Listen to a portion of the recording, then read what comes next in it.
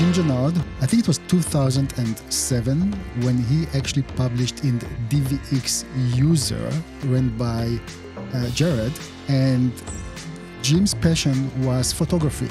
And in his philosophy, you could have bought, let's say, a $3,000, $4,000, $5,000 stills camera, go out and shoot professional pictures. He tried to take this logic into the cinema line, which at that time, 2007, there was nothing like that.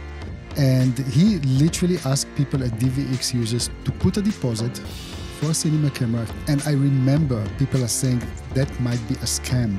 Be aware. My hat off to Jim. I mean, he had a vision, and obviously he was able to fulfill it. And in the history of making cinema cameras, obviously Jim is the person who changed it all.